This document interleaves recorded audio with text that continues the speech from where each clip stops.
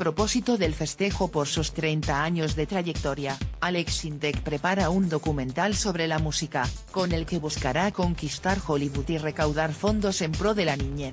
El autor de éxitos como Sexo, Pudor y Lágrimas y Aquí estoy yo compartió que es un proyecto muy ambicioso, que producirá, dirigirá y actuará. Más que biográfico es algo anecdotario, una exploración musical que tiene como objetivo compartir con las nuevas generaciones mi pasión musical, amor y deseo que me hace estar aquí, anota. De acuerdo con el también actor de doblaje, es un experimento que espera poder explotar a nivel internacional. Es un documental que lleva animación, es decir, se sale de los cánones. Sostuvo que se trata de una propuesta pensada y creada por gente mexicana. Es un trabajo artesanal en el que he sido productor ejecutivo. Yo he pagado todo hasta ahora, pero necesito el soporte de una compañía internacional para la difusión. Tras mencionar que no es cine mexicano sino internacional, dijo que desea lanzarlo en Hollywood pero sin valerse de estereotipos latinos porque no es un producto turístico,